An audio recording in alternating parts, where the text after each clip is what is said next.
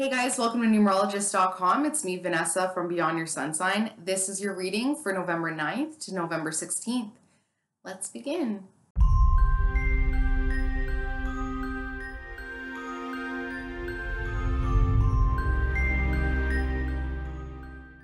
Okay, so as always, we want to take a deep breath in and exhale. Now think of a number between 1 and 3. 1, 2, or 3.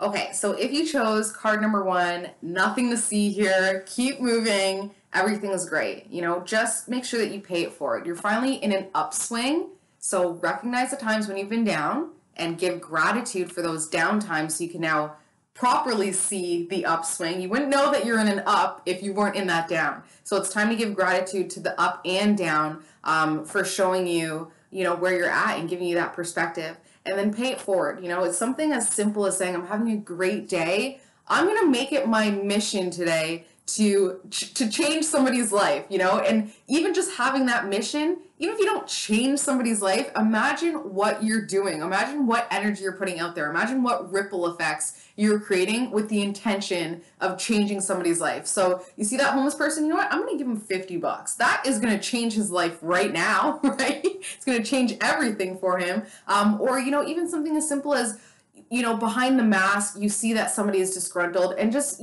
maybe not really pulling down and breathing, but like pulling down your mask and giving that genuine smile, like going out of your way to say hello to somebody that you wouldn't necessarily say hi to, that you can tell is going through some sort of turmoil. Even if you don't get the response back, you don't get that smile back, at least you're putting that intention out there, you're putting that positive energy out there, and that person will be affected. Whether or not they're going to show it to you right away and you're going to get that instant gratification, it will affect them in a way that when they go forward, they will create that ripple effect for you. So everything is great for you this week.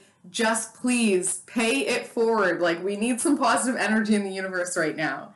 If you chose card number 2, we have a young fire sign. So a young Knight of Wands, so a Leo, Aries, Sagittarius. This young water sign is worrying a lot. Like, their thoughts are just going crazy, and it's manifesting into these worries. And sometimes, especially with children, when they have a lot of nosebleeds, that's them overly worrying, or even like picking at their nose constantly, or something like that. You want to really talk to this young fire sign. Figure out the source of their worries. Is it fear? Is it love? Is it, a fear of abandonment, a fear of loss of love? How are they feeling? And then ask them how you can try and mitigate that worry, how you can make them feel more secure. Sometimes it's as simple as saying, how about let's get onto a routine. And in that routine is a really balanced nutritional meal, because sometimes it's just that their diet's out of whack. It starts there. You are what you eat, right? So maybe it's talking to a naturopath. Maybe it's even just getting them crystals. Maybe it's getting them Reiki attunement or a reading to just understand where their moon sign is.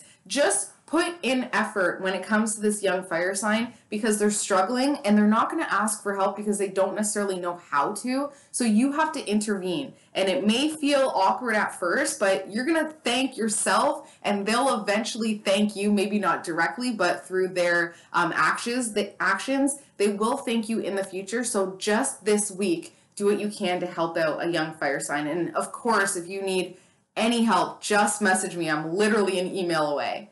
Okay, so if you chose card number 3, we've got a little bit of a story here, because there's 3 cards that popped out face up, and then there's 4 cards that popped up face down. So the 3 cards that popped up face up are what you're consciously aware of, right? And then the 4 cards are what your subconscious is trying to protect you from, because your subconscious wants you to just continue going status quo. So the 3 cards are the Ace of Cups, the Fool, and the Queen of Pentacles. So essentially, your feelings have changed, your emotions have changed, so you want to take some sort of risk with a feminine earth sign, Capricorn, Taurus, Virgo. So what's blocking that, what your subconscious is like, don't do it, is because of a past experience where you didn't find your footing within a relationship, you didn't find your power, and that caused a lot of confusion, a lot of haziness, which then brought in a new beginning when it comes to your foundation, and that new beginning crumbled your foundation, made you feel powerless